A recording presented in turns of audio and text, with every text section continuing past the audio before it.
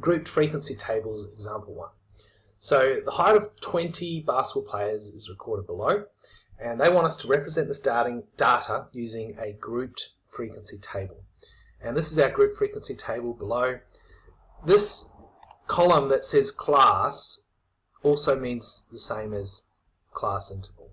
Okay, so when you do this, you really want to try and figure out what's the smallest number and what's the biggest. So I believe the smallest number is 174, and the biggest number I can see there is 194. So we want a range between these numbers.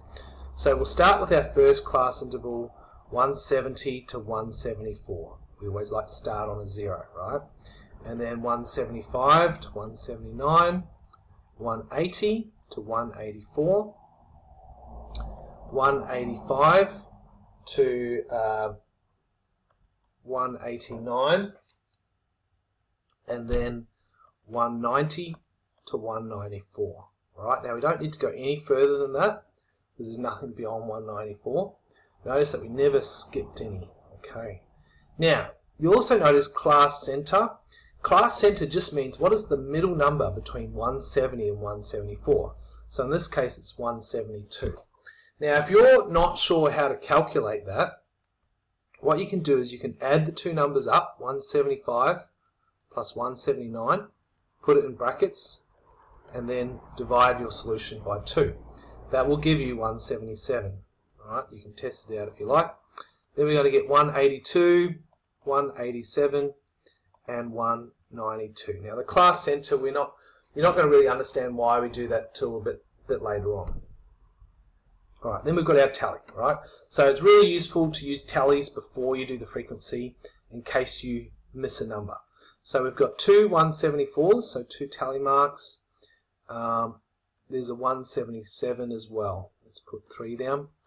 Okay, then we've got numbers from 175 to 179. I can see a 179 there, a 178, that's 2.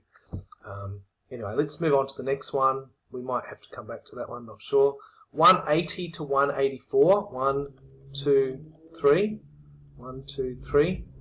180 to 184, this one, this one, this one.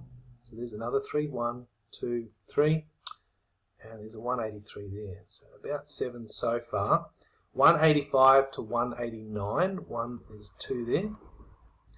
186, 187, and 188. So 1, 2, 3.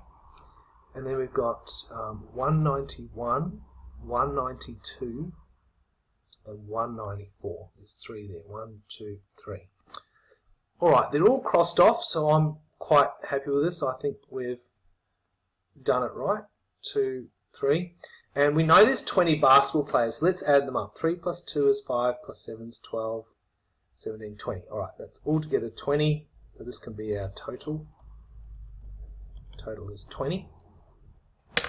And we're done.